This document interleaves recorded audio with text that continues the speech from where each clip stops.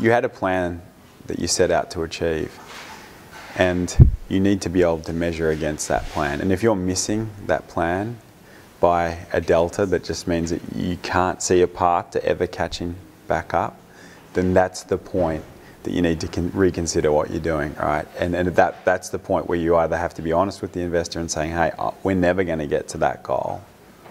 We could get to this goal. Are you happy in that goal? And if we are, then we're going to need to put some more money. And are we all happy in building that business?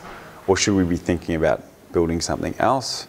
Or do you want us to return the money that you've given us? And that's, it's very, very tough. But, good entrepreneurs, if this is your dream, then you can always pivot, right? And there may be something that you're learning about. If you've gotten some way up the curve, there might be something that you've created.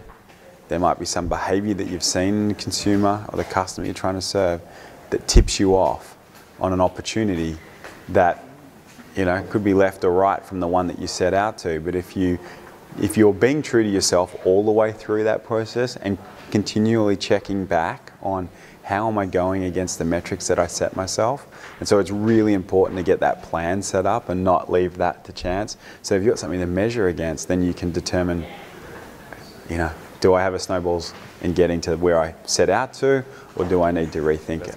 So hopefully you've taken money from someone whose advice you really value.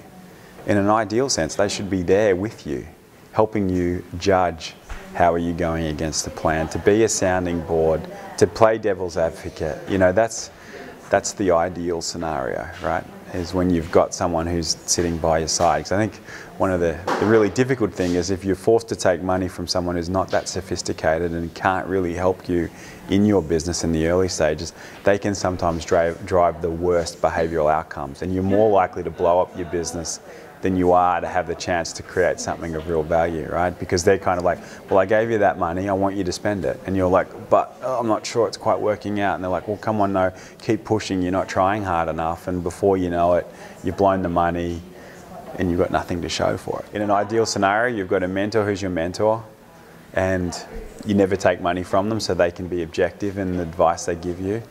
But, I think that's tough, and not a lot of people have enough time to do that. And a mentor can be a family member who's in a completely different walk of life, but whose advice you just take and is sound. But from an investor, I think it is ideal if they can deliver you, can give you that mentorship, can give you some advice along the way.